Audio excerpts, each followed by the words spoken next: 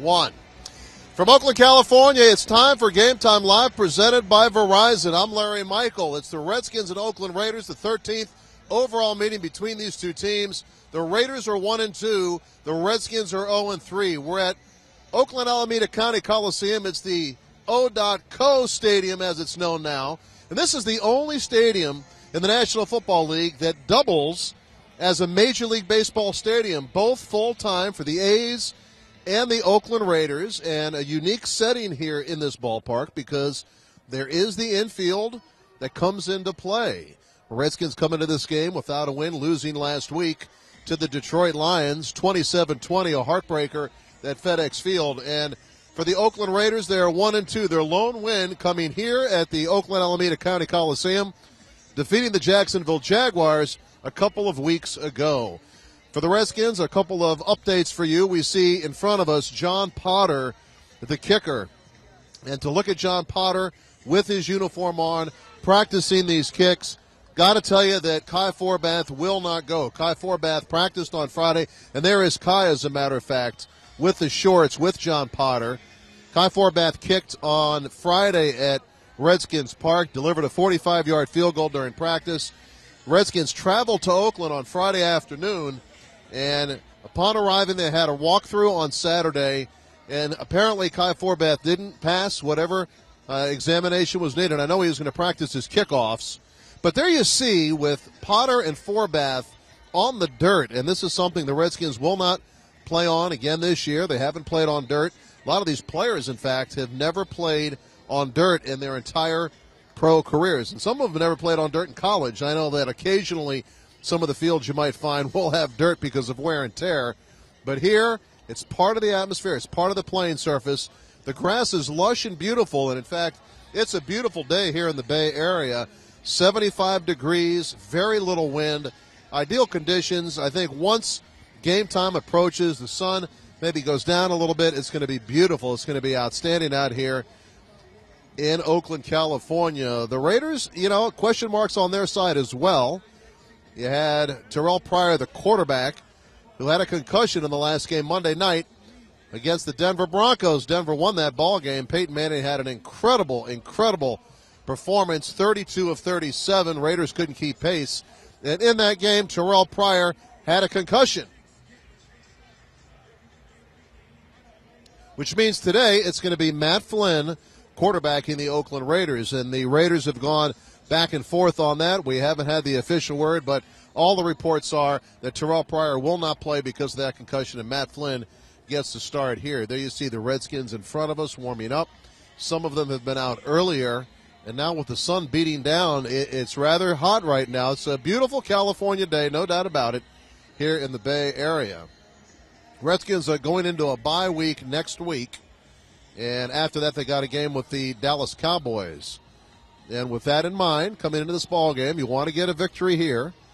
Before you get to the bye, get at least one in the win column before heading off to Dallas the week after that bye week.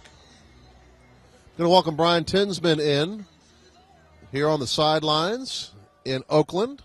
And Brian, it is a sun-spanked day here. We've talked about Kai Forbath not playing today. See John Potter out there. What do you hear about Fred Davis? We see that Jordan Reed is not in uniform. Jordan Reed will not play because of that thigh contusion he got against the Detroit Lions. Will Fred Davis go?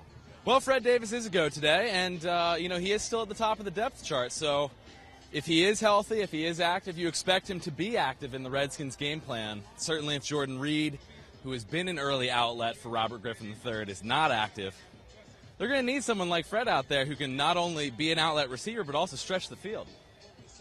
Focusing on the Redskins defense, there is D'Angelo Hall, the playmaker. He's got a couple touchdowns so far this year for the Redskins, but the defense is rated 32nd. We've talked to Jim Haslett, made a few moves, made a few adjustments, and no one proud of that 32nd ranking. What can they do to improve it here today? Well, I think the thing so far is that, while they are 32nd, they've given up a ton of yards. They have been opportunistic. They have gotten turnovers. D'Angelo Hall already has 2 touchdowns this year. So they've done well in terms of the highlight reel play. What they really need today is some solid play. This is either way, whoever starts, they're going up against an inexperienced quarterback. They don't have the best receivers here in Oakland. They need to be consistent. So instead of going for the interception, they need to go for the pass defense, because if the receiver catches that ball, there's a lot of speed on this offense. They can take off. If they get the ball in the receiver's hands, bad things can happen. So what they really need today is solid play, not necessarily to be playmakers on defense. And the Raiders feature outstanding running back Darren McFadden. Darren McFadden, if he had not had a series of injuries over the past 5 years, he'd be one of the number one running backs in the National Football League. He is back healthy.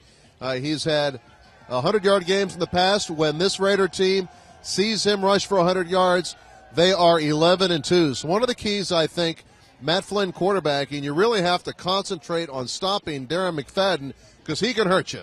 And this is how this defense is built. Jim Haslett talked about it this week, that their number one goal is to make any offense, especially this offense, one-dimensional.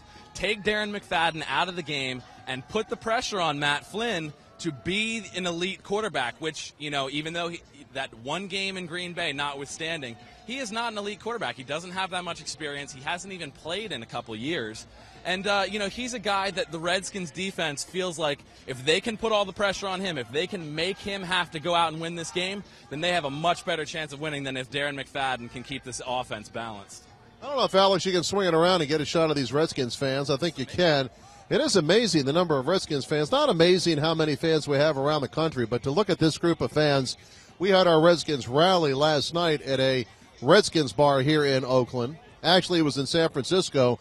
Want to thank the proprietors of that location. Go to Redskins.com and get the information on where the Redskins rallies will be in the future. And a couple of other reminders. Don't forget the Monday morning Redskins Roundup presented by Verizon each day after a Redskins game, and that's coming up this Monday at 9 a.m.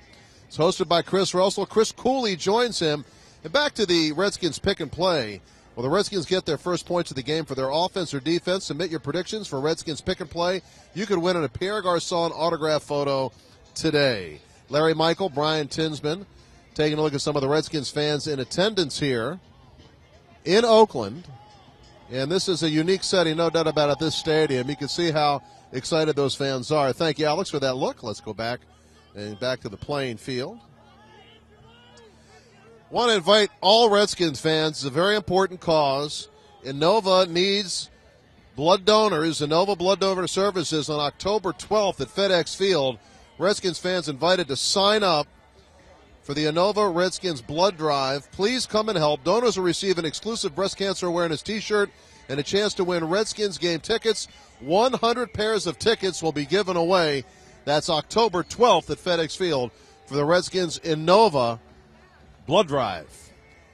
So, Brian, what are some of your predictions before we hear from your colleague, Brian Gleason? What are some of your predictions here on this game? First of all, what kind of defensive performance do you think we'll see from the Redskins today?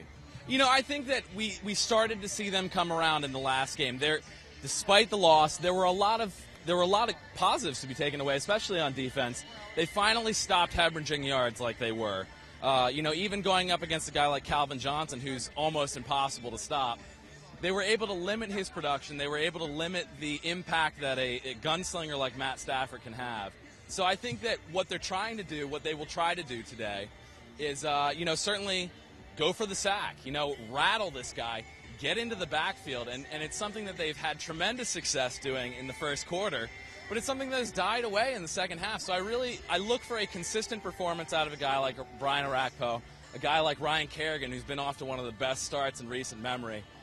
I really expect this to be a good matchup for them. This is a get-me-over game for this defense. This is an offense that is dangerous, like I mentioned before, but it's not particularly consistent or scary. They make a lot of mistakes, and this is a good opportunity for them to come in big and finish strong. And I think that's really the key, is playing 60 minutes today. All right, appreciate Brian Tinsman from Redskins.com stopping by. Brian Gleason of the Bryans is with us. And, Brian, we heard Tinsman talk about the Redskins' defense. Offensively, the Redskins seem to be picking up some speed. Give us your analysis. You've been around the team all year. What is the Redskins' offense doing right, and what could they do better in this ball game? Well, I think what they're doing right is keeping after. They're never giving up. They're always going. They're whether they get behind, as they have in the previous few games, early. They're never giving up. They're staying as a unit, and RG3 talked about it. Robert talked about it in his press conferences. They have that family unit in the locker room that kind of helps them stay together throughout. So what they need to do is just come out as they have, and when they're behind, is come out ready to go from the first snap. 2 out of the last 3 games, they've started out with a defensive touchdown, and the offense needs to come out and establish early and keep that momentum going. They need to show that they're going to be the power and the driver of this game as an offensive unit, and that's what's going to give them the edge and the confidence early on. And if they get that, they're going to be able to just keep going and hopefully push through and make it a complete game. Usually this time of year, the desperate team gets the W, and I would say, regardless of who you work for the Redskins. If you're winless, you got to figure you're more desperate than the team that's already got to win. Yeah, and I think it's with the pressure and the all eyes on you, that is what creates that desperation. I think the team, there's those signs out here, and you see in the fans, there's that just win, baby, just get it done. And I think they have that mindset more than this team, who's already put in a W. And while they're looking to right their track, and the Raiders are, I think the Redskins have that sense of urgency that the Raiders just don't have right now. All right, thank you to Brian Gleason, and we'll see him on the Redskins social media. This is a large stadium, but the top level behind us, you can't see it from where we're at now. The top level of the stadium has been screened off. There are tarps over the top part of the stadium to allow them to get to a sellout and to allow them to be able to have no blackouts here. So this game will be televised locally in the Oakland area. And I'll give you my thoughts on this ball game. Is neither team really on the field. You've got the kicker, Sebastian Janikowski, over to our right, and Janikowski is big-legged kicker. He's got 14 years in the league, one of the best kickers in NFL history. He's got a 63-yard field goal to his credit that ties the all-time long. Sure hope we don't see him kick field goals. Maybe we do want to see him kick some field goals today. That way the Redskins are keeping the Oakland offense out of the end zone. On the other side of the field, let's look at John Potter. Doesn't have a lot of experience kicking off of dirt. None of the Redskins do, so it's a matter of making sure that you have good footing, that you're wearing the right cleat, and that you know what you're doing out there. And so Redskins haven't had a lot of time to get ready, but Potter, Savraka, and the rest of the Redskins are going to have to deal with it nonetheless. All right, our keys to the game. Before we say goodbye to you from Oakland, California, key number one for the Redskins, I think, running the football. It's something that made them number one in the NFL, rushing the football last year.